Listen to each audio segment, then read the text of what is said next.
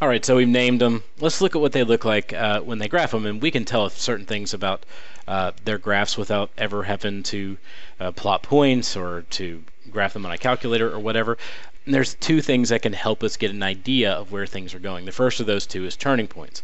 Now, turning points indicate a place where you sort of stop and go over. Roller coaster has the best turning point. You're going up that little mountain or whatever, and the clickety-clack of it all, and then all of a sudden you start going back down. This point right here would be the turning point. Now if I were just to have a regular linear equation like this is some version of y equals x something or other. This one actually looks like y equals x, but in that case there's no turning points. It's going up the whole time. This is the most insanely boring trip ever, because it's like the car got stuck. There's nothing going on. Now if I have x squared and some other stuff, I probably have something that looks like this. Much more interesting. You go down and it doesn't stay going down. So you end up with a turning point. Right there it is. Now the value of the turning point is simply that it can help differentiate the graphs. It also helps it match the values of the numbers, but I mean, why not, right? Well, what happens if you would have something that's an x to the third derivative, dot, dot, dot? You get this kind of thing. This is a dramatic version of one. So as you can see here, you have a turning point here and here. It's going up, and then it's going down, and it's going up again. So that's x to the third, and then you deal with x to the fourth, and this has to be a derivative of x to the fourth as opposed to the actual x to the fourth parent function, because the parent function just sort of looks like this one. It's just on the line, and it's compressed, but it doesn't have the look that you'll get out of the one I'm about to draw. You tend to get this sometimes when you add more parts to it. It's like this really weird sort of W thing. In this case, I'm dealing with a turning point, a turning point, and a turning point. Now, you may notice that there's some relationship here, or seems to be, between the degree of the polynomial, so whatever the exponent is on the biggest number, and the number of turning points. When I have 1 here, I don't have any. When I have 2, I've got 1. When my degree is 3, I have 2. When my degree is 4, I have 3. And there is some relationship there. If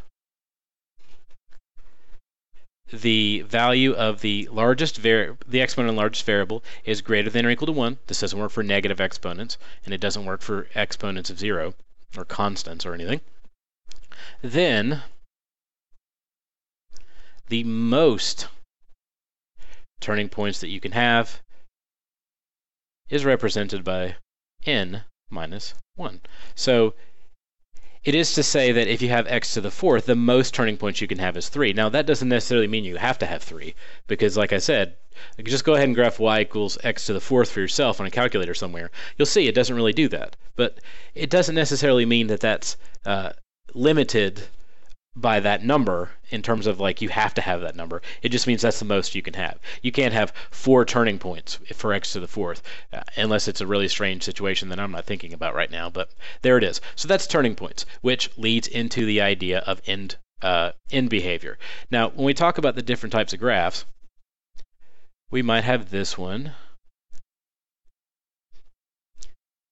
And when we talk about end behavior, it's sort of like a worm. You want to talk about kind of what the head is doing, what the other head is doing, because worms don't really have a head at all. So this one's sort of slinking out this way, and this one's slinking out this way. So we would say this is an up and down in behavior. Now, in a related note, if I have this is the opposite of that. That would be a down and up. You always kind of read these from left to right. That's just the general rule that people tend to use. Now, if I have say I have an x to the fourth, this is an up and up, and then we'll just do an x squared here. This is a down and down.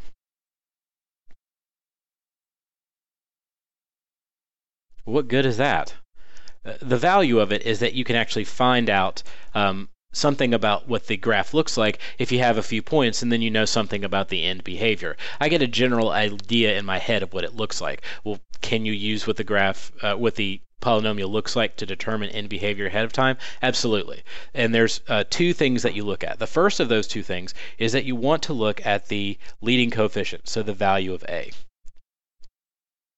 So if the value of a is positive, I'm actually going to rewrite that as positive a just to make it look how I want it to look. I have no idea why. There's no real motivation in my head about why I'd want to do that. But if I have a positive a, which in this case, if I have y equals, let's say 3x squared minus 2x, the a value would be right there. It's the coefficient in front of the largest term. If the other option, of course, is that a is negative. From there, I also want to look at the degree. So the n is even,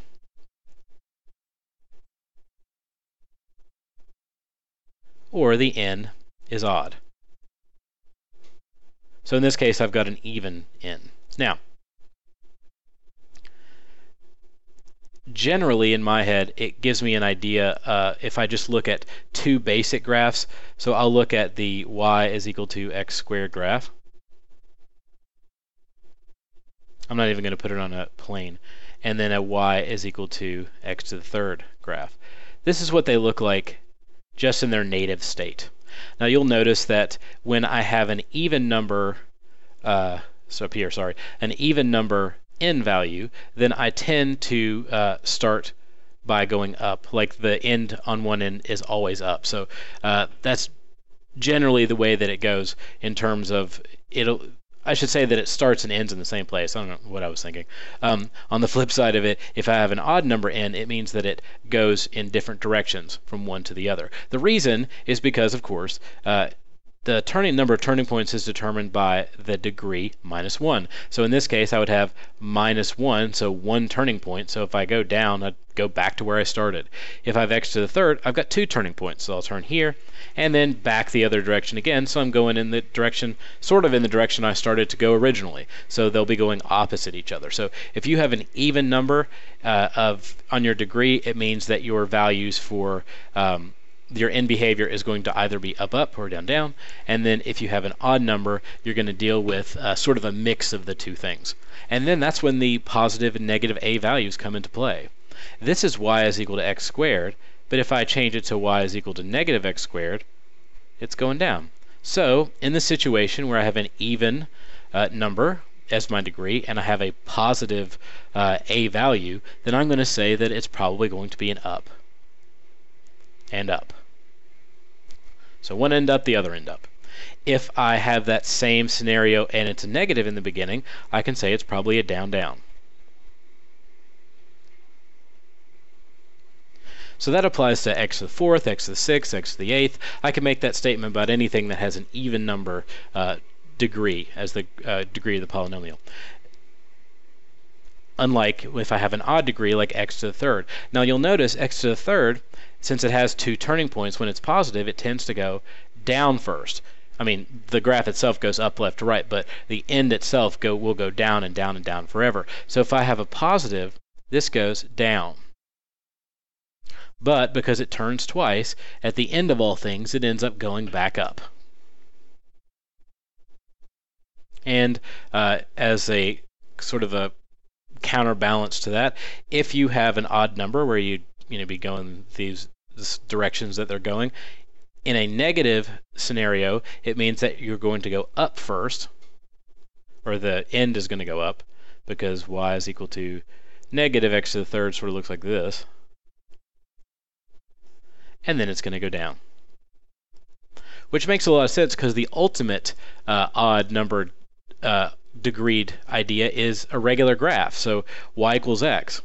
If you have a positive x, then it goes up, which means you have a down and then up. If you have a negative x, it does this, and so it's an up and then a down. I mean, it just makes sense. Use those as your sort of ideas, so when you get to x to the seventh or something, it's not so scary. I tend to think backwards in my logic. Let's do a couple. I think maybe you'll get a better idea. So what we're going to do is look at one. So I'm going to do y is equal to 5x to the third minus 2x, something like that. I need to tell, or I want to know what the end behavior is, and it gives me some idea of what the graph's going to end up looking like. First off, I'm going to realize that my n value is 3 because that's the degree of the polynomial, which means my number of turning points, being n minus 1, would be 2. So that means I'm going to have an opposite relationship. It's either going to be up down or it's going to be down up. Similarly, I'm going to do my a here is positive. So since it's an odd number, I know that if it were a regular line and it was positive, it would be going like this. I know that this tells me that it's going to end up doing that same behavior. So if I had y to the x, it would look like this, is what I'm trying to say. And that's an odd, just like this one is. You'll notice that it goes down and up. This says that's not going to change. So I can say that it's going to be a down and an up. So let's get a calculator and graph really fast. Hopefully, theoretically. Saying I'm going to do something fast is this whole other universe. So I'm going to do 5x to the third minus 2x. See, I told you it was easier said than done because I forgot to click out. I always forget to click out. Don't be like me. So I can graph it, and I'm hoping for sort of a down. Yep, see, it starts down and then it goes up, just like I predicted. On the other side of it,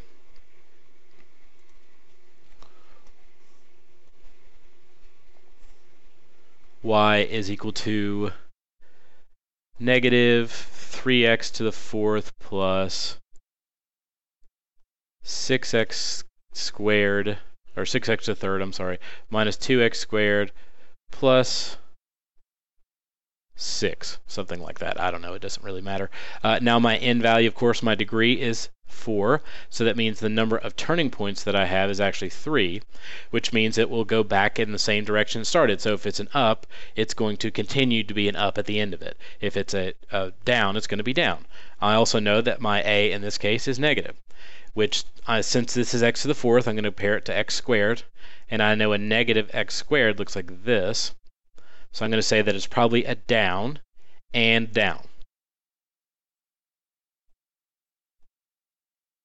So let's check. Here's my calculator. Negative 3x to the fourth power plus 6x to the third minus 2x squared plus 6. I did it again. I'm just going to clear it all out because there's no point in continuing it. There. Plus 6x to the third minus 2x squared plus 6. I'm hoping for a down and down, otherwise this is going to be ridiculous. So as you can see, I got pretty much what I thought. It's a down and a down, and there's like a lot of little waviness going on here. So I was correct. So there it is. That is the idea of the types of behaviors that you can figure out, just graphically that you can figure out. So specifically we talked about turning points and we talked about end behavior.